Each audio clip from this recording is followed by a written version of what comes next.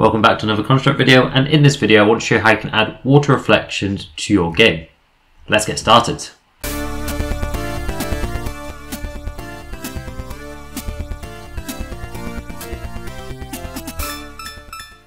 So one thing I want to make really clear about how this tutorial works before we get started is actually this is very much dynamic. So if I add in a couple more objects such as another tree and another bush, this will automatically put in the new reflections for me without me having to do any more calculations or manually place these. This is why I really like this method of creating reflections. So how does it all work?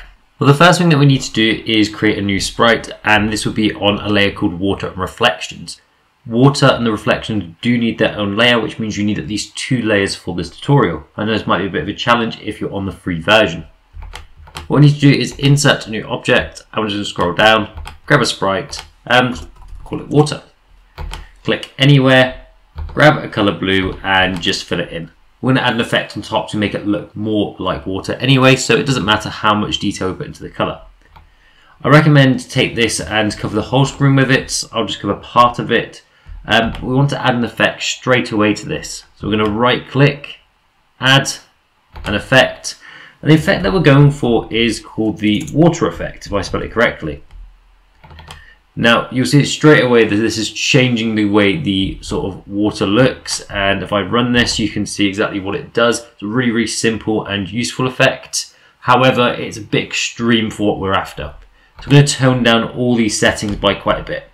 So for the speed I recommend 3%, for the X speed and Y speed 5% each, the intensity down to 2, the frequency down to 2, the angle you can leave at 7, and then the delta, this one you've got to be really careful with because it works the opposite way. A bigger number gives a reduced effect, so maybe about 40, and drop the flexity down by half. This is going to be something that's a little bit more suitable than what we're after, but again you can play around with these numbers if it's still a little bit too extreme for what you need, but it's just a very subtle effect that goes quite a long way into breathing a bit of life into your water. Next we actually need to create a new layer above this. So we're just going to right click, insert layer above. I'm going to call this grass. Now to do with this we're just going to add a new object, scroll down, grab a sprite, and we'll call it grass.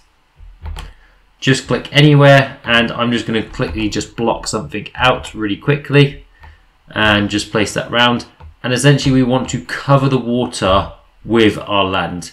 Now I did try and find a way around not having to do this, so you could just place water instead of having to place grass over it, but I've struggled to find a way to do this that works successfully and gets the effect that I'm after. So this is not the most ideal way, but it is a method that does work. So you can literally cover your land in grass. Now the other option you can use is you can use a tile map, which is what I'm using in the demo that I showed you.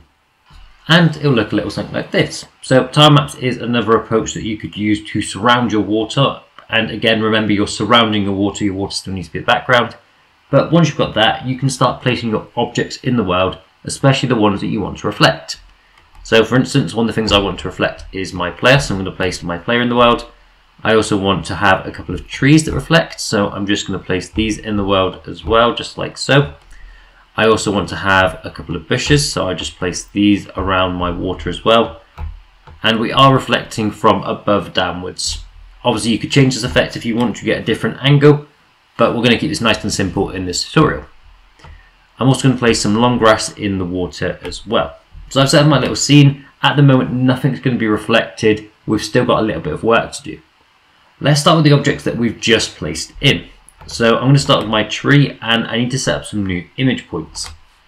So currently the origin is set up quite high. I just need to go down and create a new image point, and this one needs to be at the bottom of the tree. This is where we're going to reflect from. So we just need to do that of each object. So I'll also go to my bush, edit, add a new image point, and just place that at the bottom. And then just keep repeating for the other objects such as the bush and of course the player. And again, this is where we're going to be reflecting from. If you have this slightly lower, your reflection will be slightly further down. So maybe if your player's on a high ledge, you might want to increase this origin point to make it further down. But for now, I'm going to go really simple and just place it at the bottom. Once we've got that, we can now move to the top of our screen. And we need to take all the objects again and set up a clone of them. So I'm going to click on my tree, I'm going to clone it, but I don't want to call it tree2. I'm just going to rename it. So rename it to tree reflection. And I'm just going to put that just at the top somewhere, just so we've got an instance of it. I'm just going to repeat for the other objects. So there's all my objects in, and just make sure that you go to something like your player and just remove any sort of behaviors that you've added to. Same for any of your other reflections as well. So we've got these objects in now. Let's start by doing a really simple reflection first. We're just going to go to our main event sheets. We're going to add an event, system. I'm going to scroll down till we see on start of layout. We're also going to right click and add another condition, system, scroll down, and we want this for each. And we'll start for the trees first. So for each tree, I'm going to add an action. I'm going to add it to my tree. And what I want to do is scroll down and spawn another object. And what I want to do is I want to actually spawn a tree reflection. In terms of layer, this can be on layer 0, which is our water reflection, but what I recommend is put it in speech marks. So if you change another layer below, you still get the same layer without having to rewrite all your code. Image point is going to be image point 1. We're then going to go to tree reflection, and we're going to scroll down, and we're going to do set position. And what we're going to do is self dot image point xy, and we just want the image point 1, and then do the same again, self dot image point y1. So it's matching its image points that we've set up earlier. And then finally we're just going to go to tree reflection, scroll down, and set flipped. And let's do our first test. So you see that we've got the trees now in the water already being reflected. Now there's a couple of other things that we want to do to our trees to make the effect a little bit better than what it is at the moment. So let's have a look at those next. First thing we're going to do is add another action to our tree reflection. I'm going to drop the opacity. Now I recommend around about 30%, but you can play around with these numbers. The second thing is it's very static. So we want some sort of movement with our tree as well. So I'm going to click on my tree reflection, and I'm going to add an effect. Now, unfortunately, if you're using Construct 3, you can only add up to 2 effects in a project, which means you won't be able to add this to all your objects. However, you could add it to your whole layer, and this could be a way around that, but the effect won't be as good. So I'm just going to click my tree, add an effect, and the effect that I want is the warp object effect. Press add, and then we're just going to click off. Now this is going to make our tree look very weird. We need to change a lot of these settings. So we're going to change these all to 0.5, except from the X amplitude, which I put to 0.3, and the X speed, which is 0.5. We're going to have that small distortion effect that appears. So if I go right to the bottom of the tree, you'll see that it's moving ever so slightly. It's very subtle, but it works really well.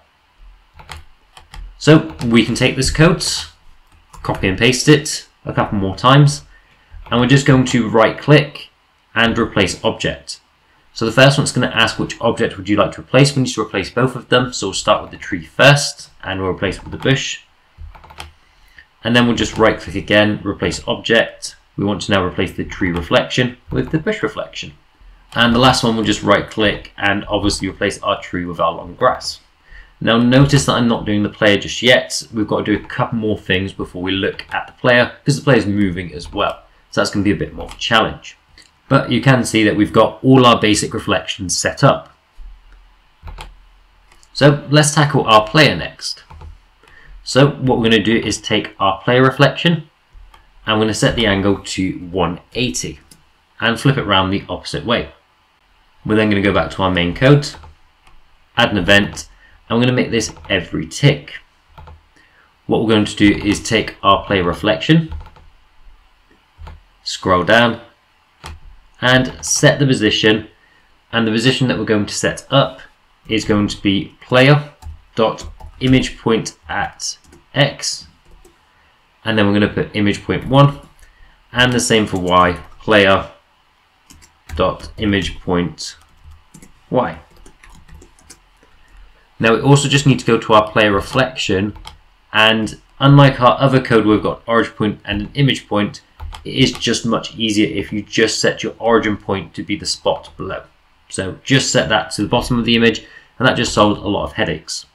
Next we need to set the opacity, so we can do this with an action, or we can just click on our player reflection and just set the opacity to 30%, which is the one I'd recommend because it only does it once as opposed to every tick. Finally, we also need to mirror our player, so I'm just going to add an action, and this can be done with a start of layout, but just to save some time, player, scroll down and set mirrored and hit done. Finally, before we test this, we're just going to go back to our layouts, click on our player reflection and just make sure it's on the water and reflections layer already. Okay, this is the only one that needs to be on the water reflection layer. If the others are on the grass, it's not the end of the world because we're moving it when we spawn it. But this one, we just need to make sure it's always on the water reflections. So let's do a test to see what this looks like. And you can see now that we've got our player in the water. I can move down and see it a little bit closer as well. And as I move away from the water, it disappears. And because it's on that bottom layer as well, as we get a little bit closer, we see a little bit more. This is where I also talked about you can maybe move the image point down a little bit. So if I just go to my player reflection and just drop this image point down, so currently it's set to 16. If I go down to about 18, in fact we'll go 20 so you can see this effect a bit more. It just means you can see the whole player instead of just part of the player, which we just had in the original demo. So now I can see more of the player because I've dropped that image point further down. And I could do the same with my bush to my trees if I want to see them at a lower point. The game is still going to generate reflections for these trees. Even though they're nowhere near the water, which means it actually won't see the reflection, we're still generating those sprites, which is just going to cause lots of lag. So how do we fix this? Well, option number one is we actually reduce the water layer right down. Then what we can do is we can go to our main code. If tree reflection is overlapping water, invert, and then destroy. And this is one method that we could apply to all of our objects in order to fix that issue. However, I have got a slightly different bit of code that is a bit longer, that means that we can have this water still fill in the entire level like we did before, and is more likely to delete objects than the method I've shown before. Because the method, unfortunately, that I've shown before means that the water still needs to be a square, or you need to place multiple water tiles. So how do we approach a problem like that? So we need to insert a new object, and we're going to scroll down until we find sprites. We're going to call this a marker. Click, and we're just going to fill it in anything. I'm just going to pick a bright coloured yellow and fill it in. And I'm going to make this nice and small. And more importantly, I'm going to go to Z elevation, and I'm going to set it to about 10,000. This is going to make it disappear right up into the air, and we'll probably never see it again. We're then going to move over to our marker, add a new behavior, and we want to add in the line of sight behavior. Next, we're going to set the obstacles to custom, and we could always increase the range slightly. Finally, we're going to go into our main code. We're going to add an event, and we'll start with our tree reflection. We'll scroll down, and we'll say on created. We can then right click and add a blank sub event. Now this sub event is only going to activate once when the tree is created, and we just want to see if our marker can see it. So we're going to say if marker has line of sight of object, tree reflection, hit done, and then we're just going to invert that to say that it does not have line of sight, and then destroy it. So we're still creating lots of tree reflections, but we're destroying them straight away if they do not meet our requirements. Now for this, we also need to tell it what the line of sight is. So we need one more event where we're going to go to system, on start of layout, marker, and go down to the line of sight objects, and we're just going to add an obstacle, and I'm going to set this to my grass tiles, but obviously if you're creating grass sprites, you would set it to the grass sprites. Now there's one issue with this method. Why it's going to be more accurate, and it's more likely to get rid of trees that don't exist. When it's looking for line of sight, actually it's just looking for the image point. So it's looking for this point here. Can it see it? Now, if I just take this tree, for example, and just flip it upside down as my reflection and place it here, you can see that actually, if I reflect it a little bit further down, this bit is not in the water, which means it doesn't think it can see it and it will destroy it. This is not ideal, and there's going to be some objects where only part of it is in show. So the solution for this is that we go back to our tree reflection. So I'm just going to scroll up and find it. I'm going to add in additional points for the line of sight checker to find. So I'm just going to go in. We've got image point 1. We need to make sure that one stays in the right place. Image point 2, I'll place in this corner. And I'm just placing it at the key points. Now, I recommend maybe just 4 of these, but think about your image and where it might be needed. In fact, I'm going to place 5. I'm going to place 1 in each corner. And I'll repeat this for my different objects as well. Again, this is very much about lag prevention. If you're making a small game, you might not care about this part of the tutorial. Next, we can go back to our main, and where we've got image point 0 here, we're just going to copy and paste this code a couple of times and just change the values for image point 1, 2, and I think I had up to 5 different image points on there, 3, 4, and 5. And that's our final code. We can then repeat that for our objects. Stuff like long grass might not need as many of these image points to be checked. But again, all we're doing is trying to prevent all this extra lag from building up, especially if we've got a lot of these trees in the sea. But that is it for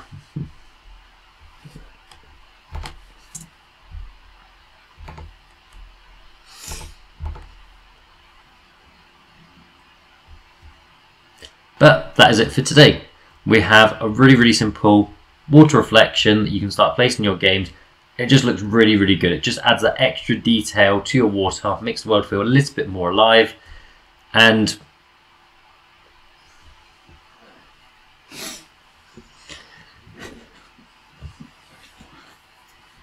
But that is it for today's video. We've got a water reflection that works with moving objects. We can just add a brand new object to the world and it will automatically do the reflection for us. So once this is set up, this works really well. You could also add this to a family, which will save time a bit more with our code.